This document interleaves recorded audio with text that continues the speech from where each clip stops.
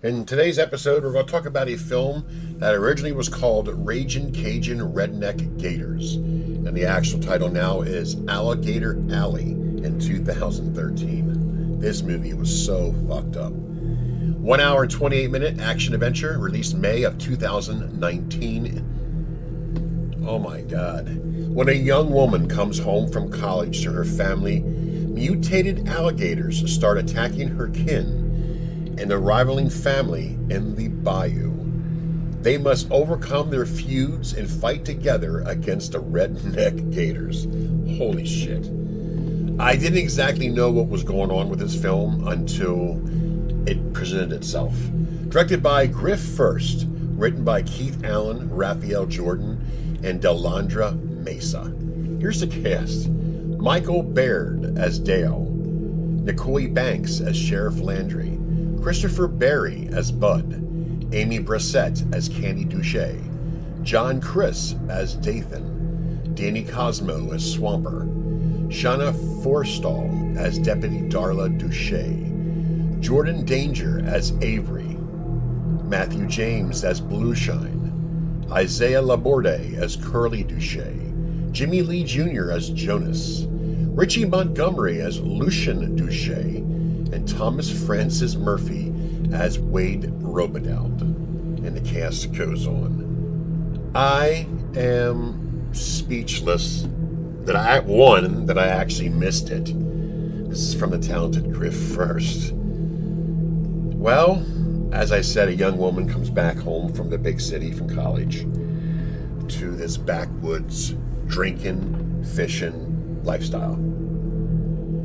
There's two feuding families, as I mentioned. Well, the Robichild family makes moonshine. They're using some kind of blue chemical, and somehow it was not working. So the son was dumping it into the river. Apparently, this caused these alligators to create their own style of creature. Now they have spiked tails and they have red on them. They're basically redneck alligators. And when you find out who these alligators are from drinking this shit or even eating the meat of these, animals, oh my goodness gracious. I didn't know what I was getting myself into at first. It's going to throw you for a loop. So the story basically is two feuding families. Now, one family's making moonshine that wasn't going very well. They dump it into the river. Obviously the alligators, was around it, and it turned them into these so-called goofy-looking, deformed new breed of an alligator with spiked tails and so forth.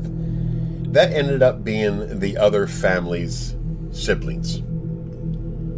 Later in the movie, you see the father who got bitten by the one alligator, and he basically turns into one of those alligators. Yes, you heard me right. Yes. Unbelievable film. The ending of this film is really off the wall, fucking funny and goofy. I'll say no more than that. You can watch it on Tubi. I'll say it. So basically, it's now a struggle to kill these alligators, but the problem is that's the girl's family. She has a choice to make. And then you have the remaining father of the feud wants to kill her dad. So it turned out that, the final battle was him against his enemy as an alligator. The alligator kills him, he shoots the alligator, but the alligator survived. And here's the kicker. How she got pregnant with no boyfriends beyond me, but at the end of the movie, it has her with her baby and her dad as the alligator as a pet. And he comes out of the water and goes up to her like they're best friends. It's one of the goofiest, funniest movies I've ever seen from the Sci-Fi Channel. Definitely got to check this one out. Alligator Alley in 2013. Wow. That being said, this is Gruesome Herzog. I give this film an 8 out of 10 just for the complete off-the-wall storyline that I fucking love. That being said, this is Gruesome Herzog, and I'm out of here.